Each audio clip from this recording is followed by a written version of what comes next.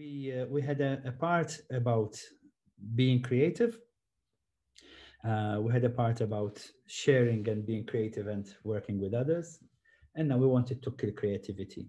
Um, this is, of course, not really kill creativity, but to understand that creativity is also a discipline. It is not as romantic as one thinks. I remember, I'm sure Roman remembers, we had a project about finding ways of measuring creativity. However, in the case of campaigning and advocacy, I wanted to introduce you, there is a method that is called the SMARTER approach. And the SMARTER approach is about criteria when planning anything really, but also from the process of building an idea to identifying the steps for implementing it. And basically, I wanted to explain to you basically what the ETER behind this is. When we say specific, an idea needs to have specific objectives. You will notice that at times when we embark on an initiative, we can fall in the trap of remaining in generic terms, and this may help people misunderstand, because when the more generic terms we use, the more vague our ideas can be. So there need to be specific objectives within a certain time. Now we will speak of timing as well. However, the terminology and vocabulary and the personality of an initiative need to have a specific thing, so that people around us, including our in-house partners and our maybe stakeholders, are in a position to understand where we would like to go before we say this is the specific objective and it's final. Build specific objectives with others. When you make a plan, of course, here I like to put all these four together, that not only vocabulary is specific in objectives, etc., but also they have to be measurable. For a generic concept to translate in the minds of people to something more concrete, for them to visualize, they need to have measurable objectives. And I like to interpret measurable objectives not only as objectives that can be, one say, oh, I have reached this objective when this happens, but also measurable in the minds of people who are going to be working with you. If they are not understood, they are not measurable in their minds. So it's not only measurable on paper on your minds, but also in the minds of the partners and also in the minds of the beneficiaries. So when you are offering a service or embarking on an initiative to foster migration, people in need of support in social migration and the rest of the community all need to understand your objective. So this is when it is measurable also in the minds of others. Measurable milestones, possibly not all milestones have to be reached at the same time. I like to use the word modular implementation. You know, you say, I'm happy if we reach the first small milestone in the beginning, and that could be an opportunity to go back to the feedback loop, to go back to the drawing board and take it step by step. But measurable because they are specific and concrete. And measurable impact. I'm sure that many of you are involved in European projects, and when proposing projects, you need to look into what impact you intend to achieve.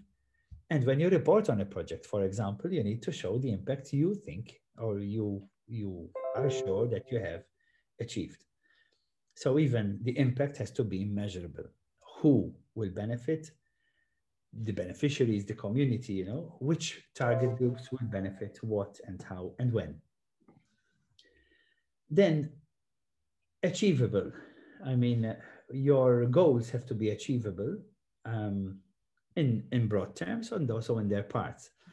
I like project design when it is implemented in steps and in small measures of success, because that would mean that they are not only measurable, but achievable, realistic, and people understand more when something is almost evidently achievable. And this sometimes comes out from the simplicity of an idea, of an initiative, and how micro you break it down Să into spuneți steps. când terminați, da? Okay. Then achievable in parts, not only in the broad terms, and achievable because it takes into consideration the adequate resources when you make a plan. As we said, if you are in a local authority or in an NGO and you want to embark on an initiative, you need to know that you have the resources, the talent, the finance, the time for it, the expertise.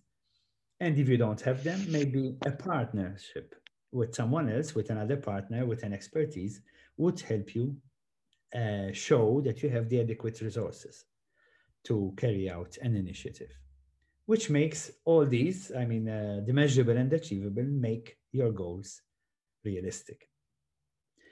And then the timing. The timing when it comes on initiatives, of course, there is any social media campaign or campaign has its limitation as to timing.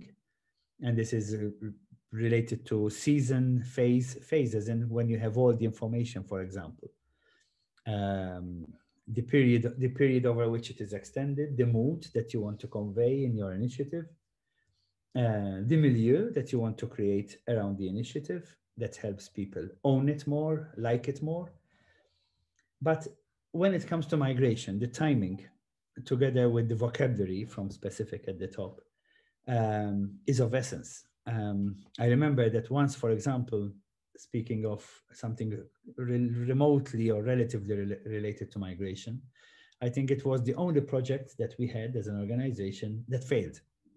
We had a project on precarious work. We had promised to produce a final event of youth to talk to stakeholders about precarious work. At the time, there happened to be first a referendum and then local council elections, and no authority wanted to put a word about precarious work because it could have harmed the employers or harmed stakeholders voting-wise. And I remember that because we were unlucky with timing, of course. When you present a project, you present it for in 2 years' time, you say you'll organize this event. No one would have known we would have this coincidence. But timing is of essence, and timing can make you fail and can make or break you, as they say. So it's important that when you plan, you look at timing, you look at competition for attention, and you look about at the mood of the audiences on the topic. We know that migration, of course, is the subject of rash decisions. That's why we embarked on the MARSA project. So timing is one of the most important parts of in planning an initiative. And it has to be ethical. Ethical in what you want to achieve. Okay. And here there is the magic word of values, especially when it comes to migration and integration. And also it is in the results and also in the process, in the aims. Earlier I mentioned that we need to have less ego.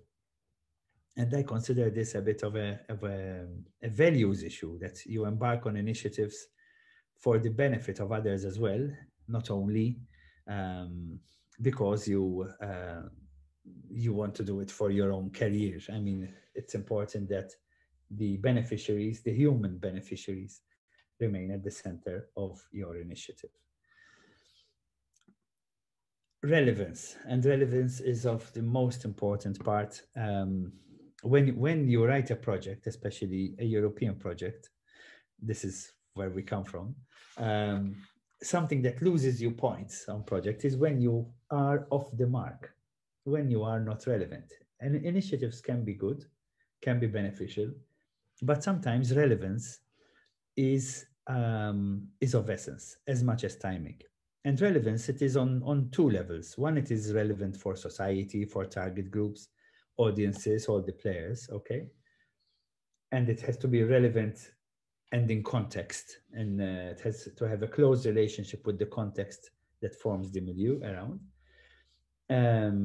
However, relevance has to be horizontal through all the other elements in SMARTER, and the acronym SMARTER. And it shows that the initiative being relevant makes it worth the effort. And relevance, it needs to be on the beneficiaries. We did not mention on the actor. If you are the actor in advocacy, in campaigning for the benefit of others, then the relevance has to be not for yourself, but for others. I know selflessness is not easy. We are not a religious order. However, the moment you start learning how to implement with others and sharing with others, being an open book, at the moment you are humble enough to go back to the drawing board when necessary, I think you have already went over the threshold of doing something that is only relevant to yourself. And with this, I would like to conclude this smarter approach. I think this, together with building ideas and using tools like the canvas that Roman proposed, working with others, making sure that others own an idea with us, and ensuring the smarter approach. Of course, this is not the only methods to measure and to use as a ruler, okay? However, these three elements together can help you be a good actor in advocacy on migration and on any other topic for the benefit of others.